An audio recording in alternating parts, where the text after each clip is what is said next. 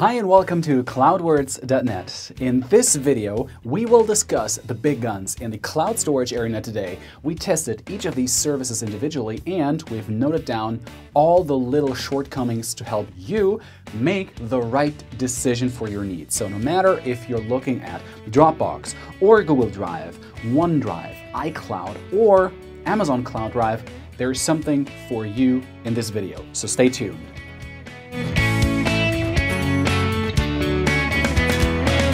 Now, you don't have to watch all the related videos in one sitting though. That's why I've organized this massive content monster into a convenient playlist for you to access right here.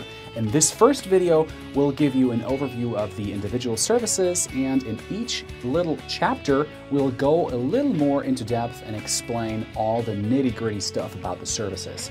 We have also created a related article which you can access right here that will provide you with a handy comparison chart of all the services and features. Make sure to download that if you want a little shortcut for your decision-making process. Don't forget to like this video and subscribe to our channel for more awesome content like this one. Let's start this video off with the famous Google Drive. I've done an extensive comparison between Dropbox and Google Drive already. You can watch that video right here. That's why here is just a quick summary of that service to give you an idea of what it's all about. Google Drive came into existence when Google decided to rebrand the popular Google Docs. And since then, Google Drive has found its own fans and haters both. With an amazing collaboration feature, this cloud syncing and storage service is definitely a game changer in the market, in my opinion. Here's some pros that you may find interesting and that may be good for you for your decision. 15 gigabytes of free storage, yeah. However, your Gmail storage counts towards that quota. Also, it really has the best real-time collaboration feature for documents and spreadsheets. If you're working with multiple people at the same time, perfect. Certainly one of the quickest uploads and download speeds in our test, as you can see in our speed comparison in the article below. Folders can also be directly uploaded through the web app or the web app that you download, and you can access your documents offline. Selective sync is available, though it is restricted because you can only select the main folders to not be synced across your devices. Obviously, there are some cons as well. Google has privacy issues. After all, it is Google and a US-based company. They know what you're doing and like to collect as much data as they can because that's how they make their money after all. It's good as long as you are using Google Docs because we had certainly difficulties with larger file syncs and transfers, especially for video files. Now let's continue with Dropbox. This godfather of cloud syncing services has been in the business for a very long time. Dropbox's success is the reason so many cloud services got launched in the market in the first place, but none of them have been really able to match it when it comes to syncing speed and certainly ease of use. Again, watch my in-depth Dropbox versus Google comparison video for more info right here. However, it's been quite some time since Dropbox announced any significant changes, so my feeling is they're resting a little bit too much on their laurels or investing too much into the business side of things. Here's some pros of the service though. Dropbox allows you to effortlessly sync your files across your devices, period. It just works beautifully. It has a very clean and crisp, easy to use interface. You can selectively sync files and, whoa, subfolders. That's not possible with Google Drive. It is now integrated with Microsoft Office Online, and there is a version control of your files, and you can access deleted files as well. But of course, there are some cons that you should be aware of. There is no real-time collaboration features like you may know from Google Docs and love from Google Docs. Folders cannot be uploaded directly via the web app. Overall, the feature set is pretty limited. For example, you cannot set a password for shared links or limit the number of downloads for a link. Now, let's hop over to iCloud. Although it's not really a standalone cloud service, but rather an addition to the Apple universe, if you will, most of the services in iCloud only work if you are using an Apple device, and if you're not, it's really unnecessary. That's why I hesitated a little bit to include it in this list in the first place, but I wanted to make sure to cover all the big boys in this video. Again, let's have a look at some of the pros. It is obviously very well integrated with the Apple devices. It has a very easy to use Swift interface.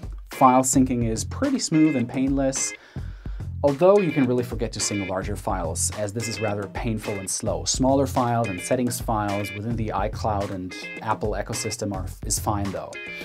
Now there are some cons. Well, it's only available on some Windows OSs apart from the Apple devices. Sharing is a little bit difficult if you're trying to move your data on a non-Apple device or collaborate with people on non-Apple devices.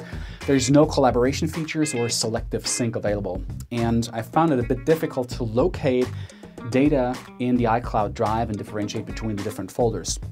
There may have been also some security issues, as it has been hacked before, but then again, basically any major cloud storage service has been hacked before. There have been some attempts, so you have to feel comfortable in general sending your files to the cloud and your files being with a US service. Yeah, there's OneDrive. Hey, what about you, OneDrive? Now, formerly known as SkyDrive, it was revamped into OneDrive by Microsoft, and since then, the company has been pushing to get more and more customers to use their cloud services. Now, though OneDrive still has a long way to go, its real deep integration with Microsoft Office is definitely luring in more customers, and if you're living in the Office ecosystem anyway and have an Office 365 subscription, it is a natural companion and a no-brainer, of course. So, let's look at the bright side of OneDrive. First, you get a 5 GB free storage limit, and I'm a little bit hesitant to put it onto the Pro side because, as with Google Drive, it used to be 15 GB, but they restricted their plans heavily due to overuse of some users. As said before, it is very well integrated with Microsoft Office. You can set the shared file access to read-only or full edit, which is similar to Google Drive. Of course, not all is shiny and rosy. There are also some cons. One of the slower services in terms of upload and download speed is unfortunately the case with OneDrive, and it only occupies 4th place in our speed comparison. You can have an in-depth look in our speed chart and the corresponding article by clicking right here. Also, there's no real-time collaboration features. You need to be an Office 365 subscriber for that. File versioning for files other than Microsoft Office is still missing, and they limit the upload file size to 10 GB. Last but not least, there is Amazon Cloud Drive. Amazon just recently relaunched their cloud service called Amazon Cloud Drive, and it has definitely gained some attention because of the unlimited storage deals going around lately. Although storage isn't all you need in your cloud service, just a little side note. Amazon Cloud Drive is certainly more a drive in the cloud rather than a syncing service, because you can basically dump your files and free up some hard drive space if you want. Whether or not you should be doing that is obviously for you to decide, because it could be a little risky to trust your data with just one service. So the pros are obviously unlimited storage. That's of course a major sales driver. There's free unlimited photo storage for Amazon Prime members, and it has a simple interface combined with drag and drop features. Previewing files in the web browser works nicely, though of course not all file types are supported for live preview. Of course, on the other side, there are some cons as well that you should really be aware of. There is no file syncing ability.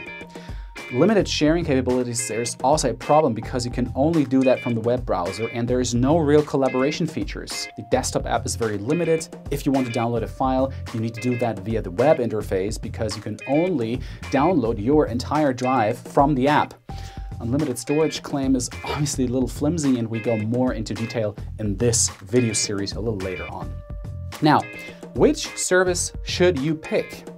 The solutions presented here are all good. They do the job of syncing files more or less faulty-free, apart from Amazon Cloud Drive and some OneDrive issues, but for some users, it makes more sense to use one service than the other. If you're a Microsoft Office user, for example, and you juggle a lot with spreadsheets, OneDrive is a safe bet. If you're collaborating with a lot of people in the same documents in real time, go for Google Drive.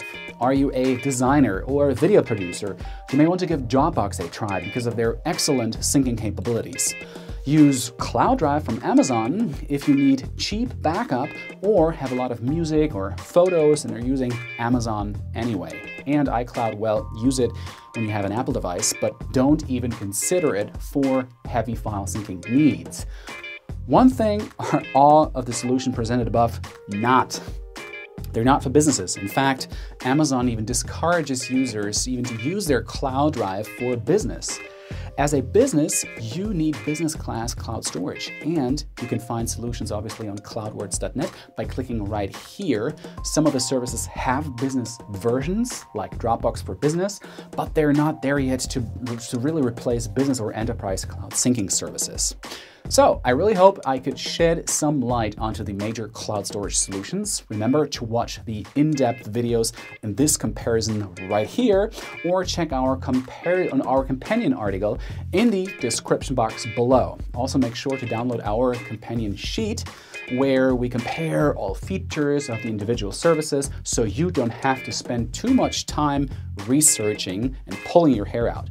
You can download that sheet here as well. Let me know if you have any questions, and remember, thumbs up, and if you like the video, subscribe for more awesome content.